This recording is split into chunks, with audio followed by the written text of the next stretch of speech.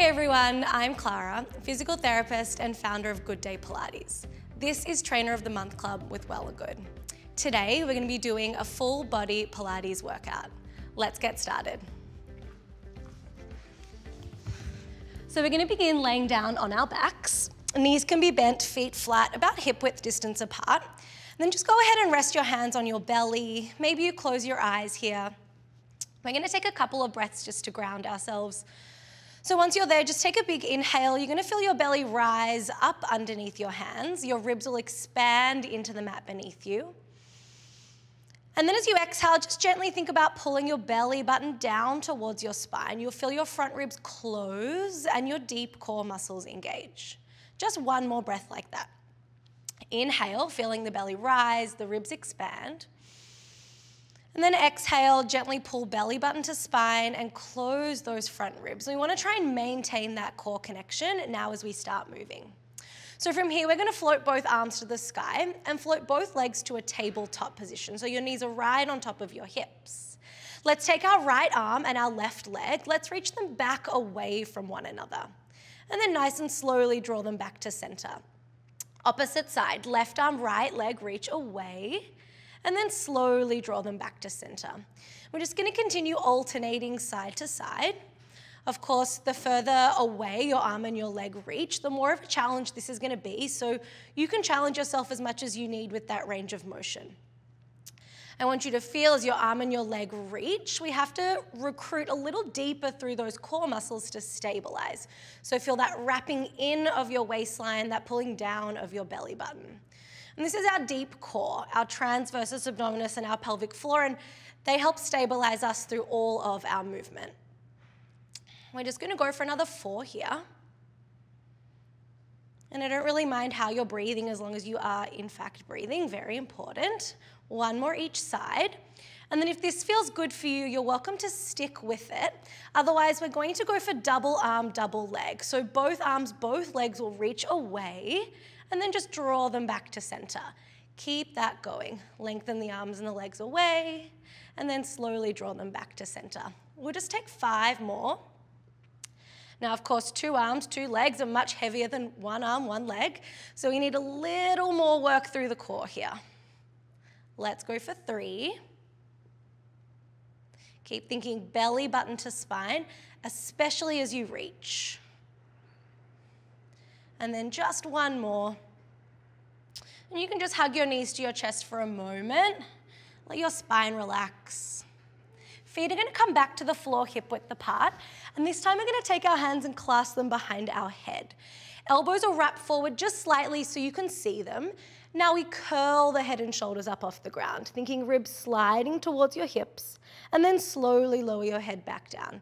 We continue just like that, curling the head and shoulders up, and then slowly lowering back down. So to start with, we want to keep our tailbone nice and heavy. We should be in a neutral spine, neutral pelvis, so you want to have just a little space underneath the low back here, just enough so like a little ladybug could crawl under there and you wouldn't squish it. As we curl up, we're really recruiting those upper abdominals as we pull our rib cage down, keeping the head supported in the hands. So we're trying not to use our neck muscles here. We'll just take 3 more curls. Now again, as I start to add on bits and pieces, know that you can always stick with this variation. Otherwise, the next time you curl up, we're going to stay up there. Can you float your right leg up to tabletop and then bring your left leg up to meet it? Keep your legs still. We go back to the curls. You'll lower your head down and then you'll curl your head and shoulders up. Continuing here, still working through those upper abs. And now we're feeling a little more work through our low abs here, holding up the legs. And then we just keep this going another 5. Again, you're welcome to pop those feet down at any time. For 4, head stays heavy in the hands. 3. Last 2. Okay, the next time we curl up, we're going to hold it up at the top. Just your right leg will extend forward on like a 45-degree angle. Drag it back to tabletop. Left leg, reach it long. And then drag it back to tabletop. We keep alternating here, 1 leg at a time. And because we're in this curl, you have a lovely bird's eye view of what your pelvis is doing in space. So as one leg goes forward, let's make sure the pelvis doesn't dip towards that side. Good, we'll go for 2 more each side. Again, the lower your leg, the more of a challenge this will be. 1 more each side. Now, adding on again, as your right leg reaches forward, can you rotate towards the left? Bring it all back to center and then swap. Left leg forward, we twist right. Coming back to center, and then we keep alternating side to side. So going for like a bicycle crunch here. You're twisting towards the leg that's staying still. Continuing nice and slow.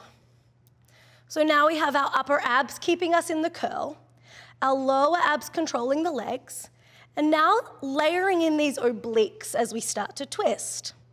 Now keep going like this, or we can start to speed it up. So as we make things a little more dynamic, can you keep that pelvis really still?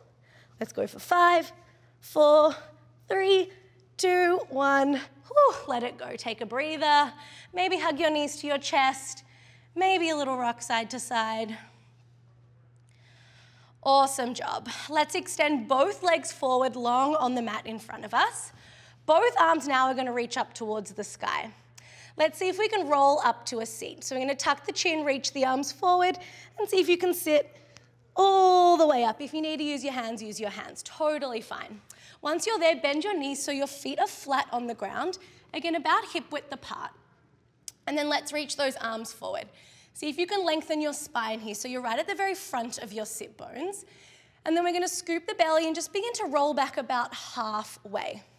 Once you get there, pause. Still thinking belly to spine and like you're trying to hollow out the front of your body.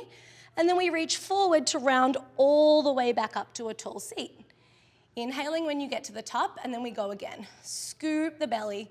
You roll it back just about halfway. A little pause there. Let's think wide collarbones.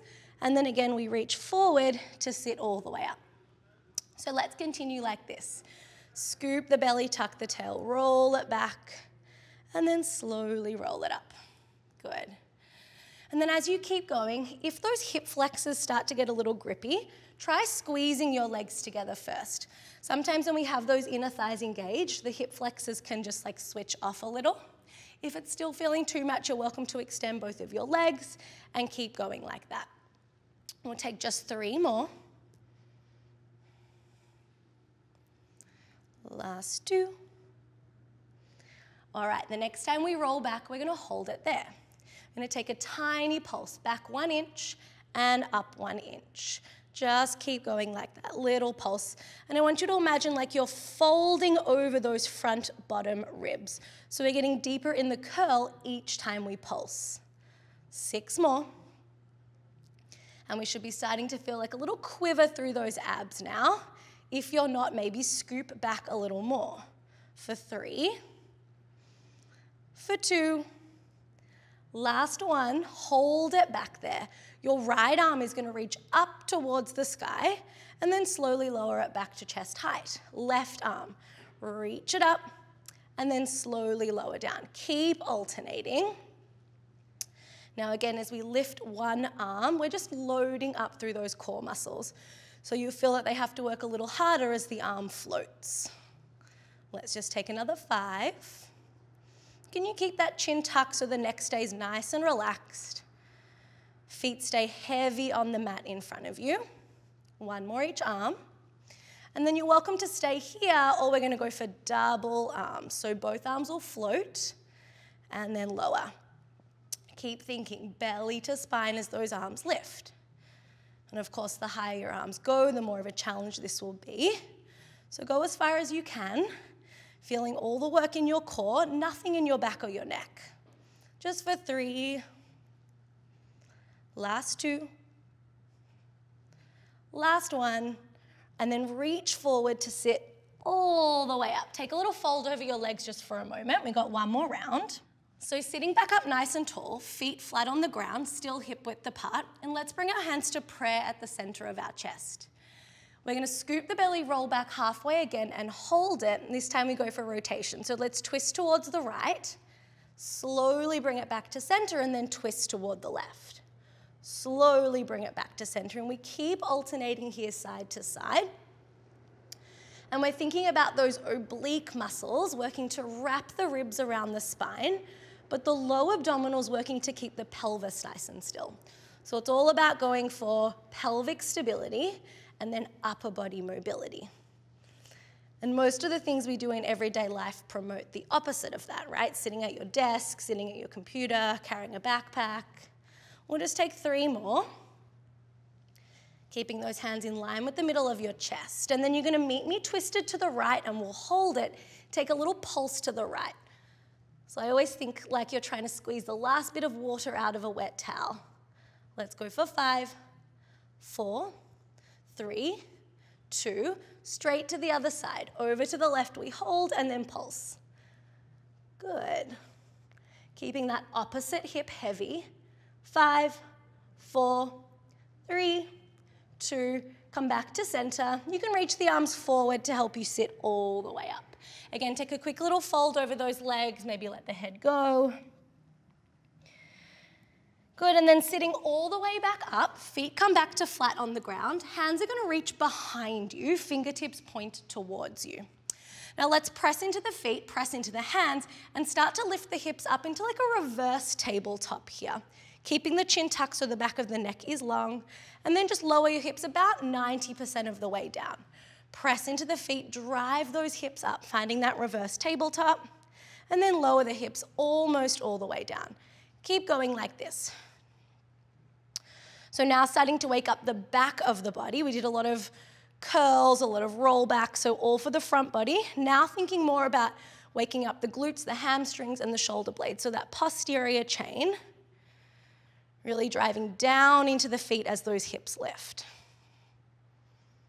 And we'll just take another 5 here.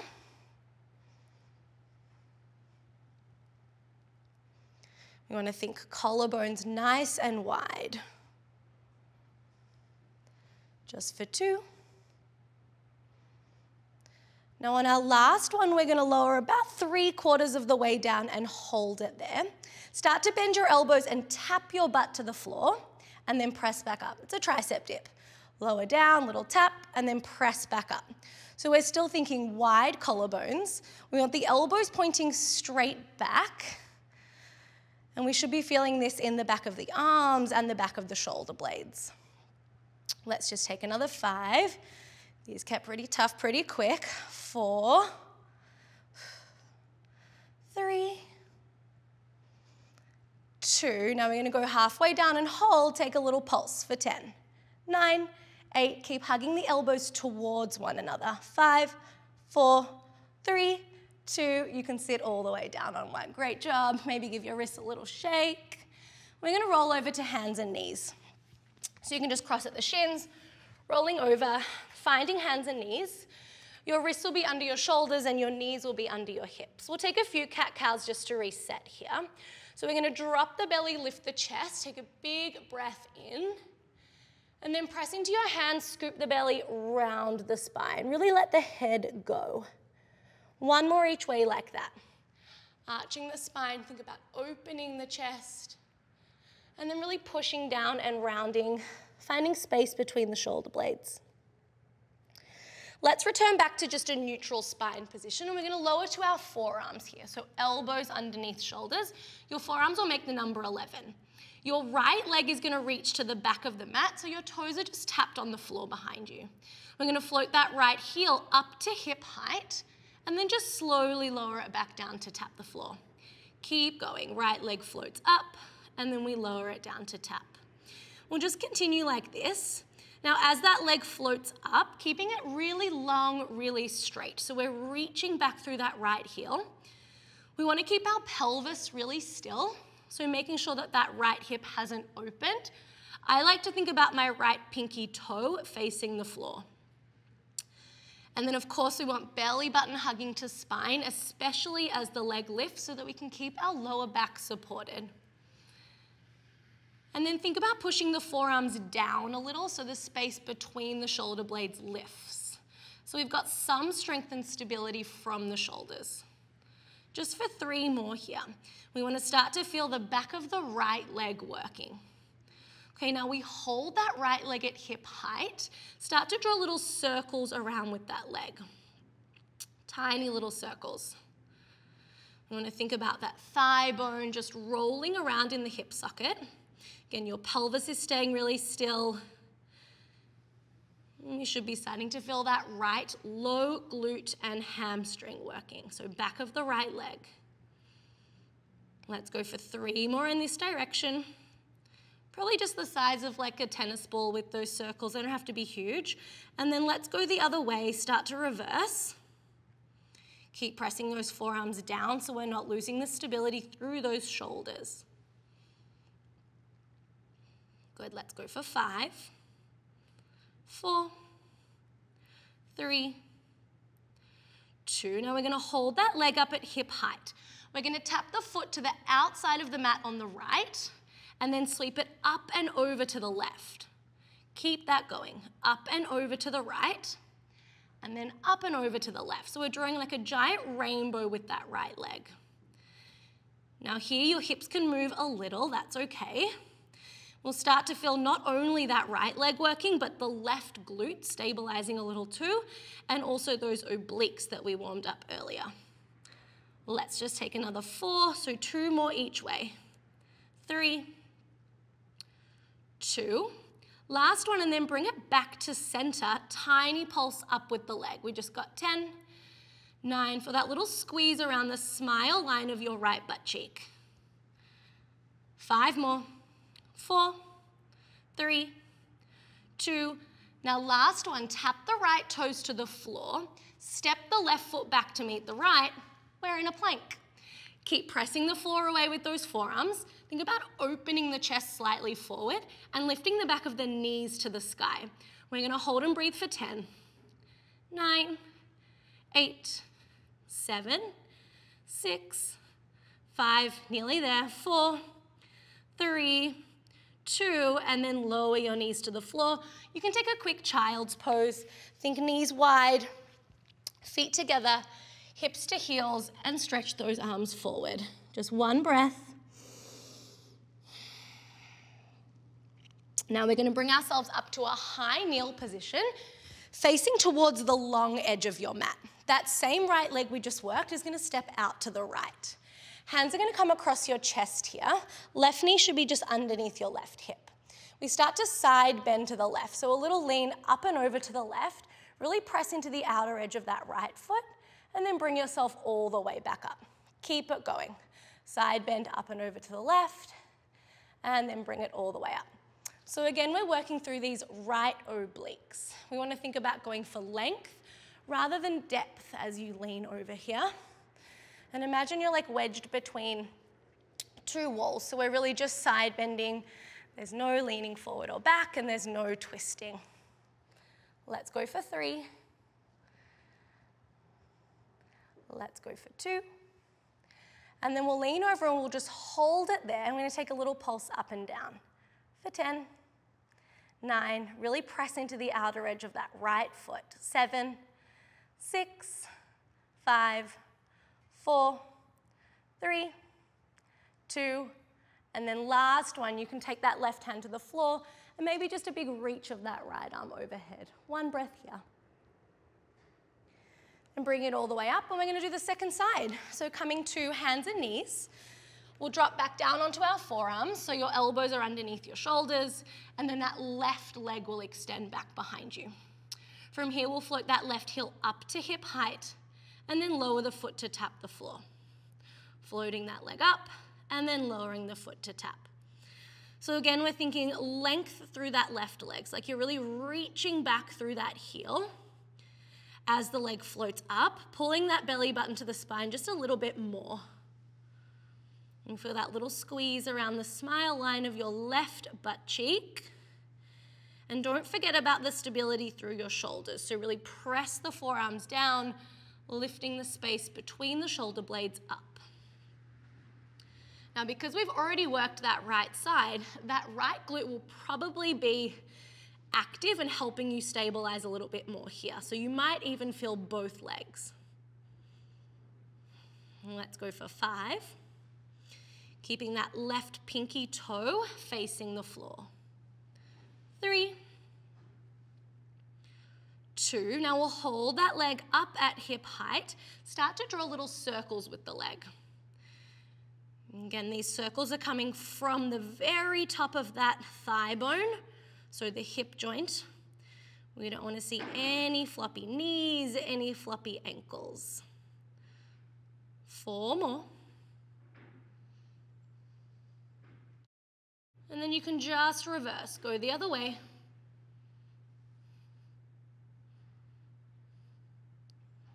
We'll go for 5, 4, 3, 2. Now holding that leg at hip height.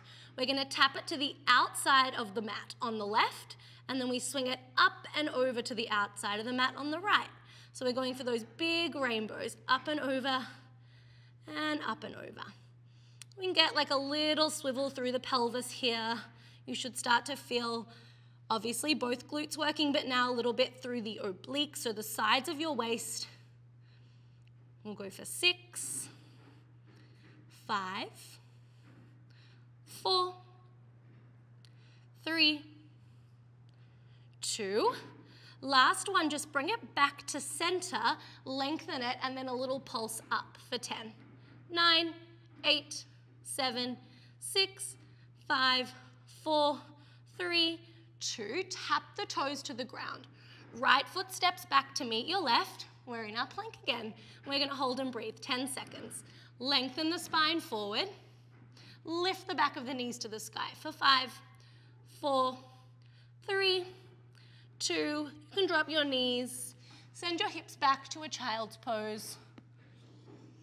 1 breath. Okay, coming back up to that high kneel position, facing the long edge of your mat. Now that left leg will extend out to the side, outer edge of the foot grounded to the floor, and hands can come back across your chest. So we're going up and over to the right, and then using those left obliques to pull you back to center. Keep going. We want to think length through the crown of your head, and those oblique muscles are working on the way down and on the way up. Let's just take another 4. Last 3. Last 2. And then we're going to hold it for the pulse. Tiny pulse up and down. We've just got 10, 9, 8. Good. 6 more. 5, 4, 3, 2. Right hand can go down, and then just a little stretch or reach of that left arm overhead. Enjoy that through that whole left side body. And then coming all the way up, you're going to meet me in a high plank position. So spinning back to hands and knees, we'll step the feet back one at a time to a high plank. Good. Again, really press the floor away, lengthen the spine forward, take an inhale. We're going to downward dog, so hips will lift up and back. You can let the heels melt to the floor. I like to keep a little bend in the knees and think about really flaring the sit bones to the sky. That way you're going to get a true hamstring stretch. Take 1 breath in, and then start to walk your feet to your hands to your feet. You'll meet me in a forward fold at the center of your mat. Again, soften your knees. You can let your head go for a moment. Then we're going to roll up to standing 1 bone at a time. Once you get to the top, just a little roll up, back and down with those shoulders. And then again, we're turning to face the long edge of your mat. We're going to step our feet nice and wide. Toes and knees will turn out, and hands can start on your hips. We're going to lower the tailbone straight down towards the floor, finding a sumo squat, and then pressing into the feet as you stand. Keep it going. Tailbone goes straight down, and then pushing into the feet as you stand. So you almost want to feel like you're sliding down a wall. Think about the knees wrapping back and the inner thighs wrapping forward. Let's just take another 6 here, and then we hold it down there. I'm going to feel those same side glute muscles we just warmed up, and now also a little bit of those inner thighs. 4 more. Last 3. Last 2. Now we hold it down on this last one. For an extra challenge, let's take hands behind head, elbows wide. Right heel is gonna lift off the ground, and then lower it down. And then your left heel, we peel it up, and then lower it down. So keep pressing your head back into your hands. Elbows super wide, that's gonna help with your posture. As the heel lifts, try not to let your tail lift. So we're gonna stay nice and low. 4 more. Last 3. Now you can always stick with this, or we're gonna go for both heels at once. Let's go. Lift the heels, lower the heels. Just 7 more. Really pressing into the big toe ball mounds. That's gonna help fire up the whole inner seam of the leg. Last 3. Last 2. Last 1, and then you can stand all the way up. Let's stand at the back of our mat. Nice and slow, we're gonna tuck the chin and roll all the way down. Once you're there, we're going to walk out to a high plank, our last bit of hard work here. Pressing the floor away, reaching the chest forward. Let's bring left knee to chest, step it back to plank. Right knee to chest, step it back to plank. Keep going slowly here. See if you can keep that pelvis nice and still. Let's take 4. 3. Now again, you can stick with this, or if you want to come with me, let's speed it up. So we go a little faster, maybe even turning it into a jog. 5, 4, 3, 2, last one, hold the plank, and then drop the knees wide, sit back to a child's pose. Big breath in, and big breath out. Nice and slowly walk your hands back towards your knees, just sitting onto your heels. And that was a full body Pilates workout. Again, my name's Clara, founder of Good Day Pilates. If you want more workouts like that, subscribe to Well+Good.